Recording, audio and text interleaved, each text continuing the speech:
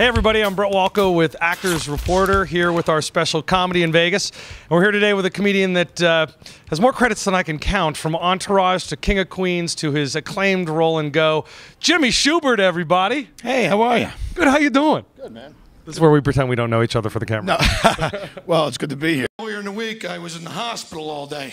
Not for me, this girl I'm seeing, she was doing some modeling work, she was doing a photo shoot, and she got her ankle bracelet caught in her earring and she fell off a pool table. She's gonna be fine. She's a professional. You started out as a magician when you were little, is that true? Yeah, keep that under your hat. I started out as a magician. I was an accomplished professional magician by the time I was 15. And then by the time I was 18, I just kind of like hung up the wand and retired the rabbit. And I just wanted to find the room and go do stand-up. And I started in Philadelphia doing some of these open mic nights in Philly, which were really, I mean, if you weren't funny in Philly, you know, you knew it immediately. And then come out to the Comedy Store and started working at the door. And you would work the door, so you'd see everybody go up on stage, and they would tell and you would think of a funny tagline or stuff. So it started like that. And Yakov Smirnoff gave me some money. And then Jimmy Walker would say, you know, he had a program, and he'd write me 50 jokes, I'll give you $500. And, you know, so then it started like that. So you started writing and getting into it. But you really got to watch some of the best guys in the country. And you were trading punchlines with the best guys in the country. I mean, everybody from, you know, it's Arsenio Hall and Robin Williams and Sam Kinison and Richard Pryor. I watched Richard Pryor come in and start with like 5 minutes and build it into like a 45-minute set. Really? I mean, obviously before I got sick, yeah, it was like, you know, like some people go to college. For me, that was my college. I went to the Comedy Store and learned how to be funny. It was a hell of an education. You do USO tours, which is wonderful as well. Is that a little rattling, you know, trying to be out there and keep them funny, but at the same time there's all that craziness going on? You definitely put you on point for sure. You know, you're traveling, you got a Kevlar vest on and a helmet, and you're flying into a war zone. But I did it because you know, the way I feel is those guys make tremendous sacrifices, you know, defending our country and our way of life, and it was the least I could do as an American citizen. If I could offer my services in some way, I thought that I felt compelled to go over and entertain those guys, you know. Let's jump forward to the wonderful Playboy Club here at the Palms here in Las Vegas.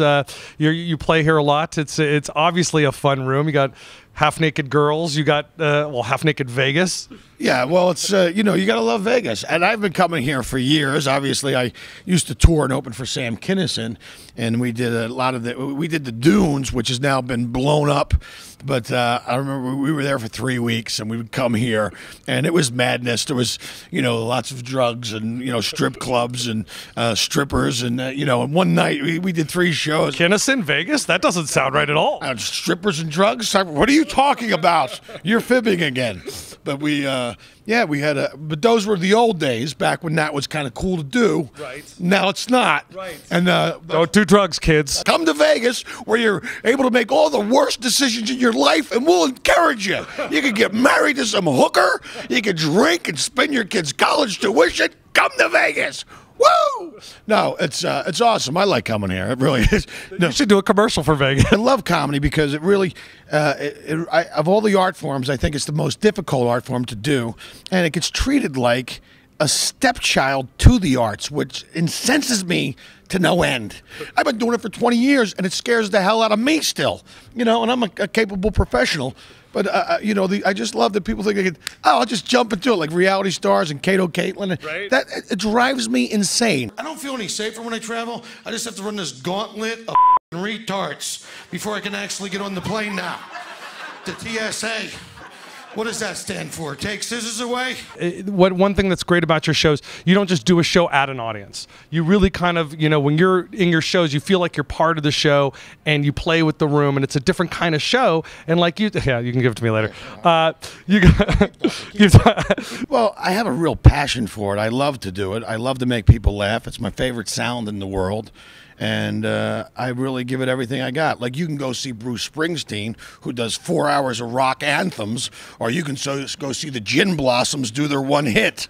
I mean, what would you do? I would go see Bruce Springsteen every time. Now, before we go, I do want to mention one thing. You give to a really wonderful cause, and I wanted you to tell us a little bit about it, that you started for your brother. Oh, it was my cousin, Joe. Your cousin, I'm sorry. Yeah, he was, they have a athletic scholarship. You know, he passed away when he was 12. So we we did this golf outing every year, and and we've raised funds for it, over $1 million for charity, and it's based on athletic scholarship and athletics and academics, and they've helped a lot of folks out in Philadelphia, which is where I grew up. So it's kind of near and dear to my heart. So I kind of go back and support it and help it out every year.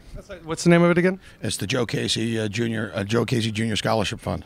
Check that out. Check out jimmyshubert.com. Yes. Yes, and if you're here in Vegas this week, check them out at the Playboy Club here at the wonderful Palms. And thank you for coming, Jimmy. Thanks for having me. Appreciate it. Thanks for being here. I'm Brett with Actors Reporter, and we'll see you with Comedy in Vegas.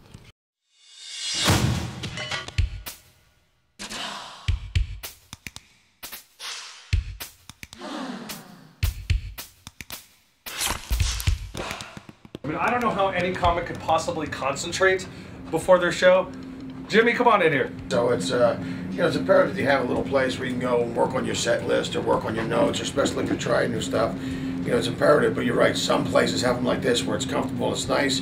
They have a little cooler full of beverages there. I was going to say, if you look at the cooler, it's always the same. There's liquor, soda, and Red Bull. Well, this is Brett from the toilet with Actors Reporter, and we'll see you next time. Have fun, Johnny. Enjoy yourself.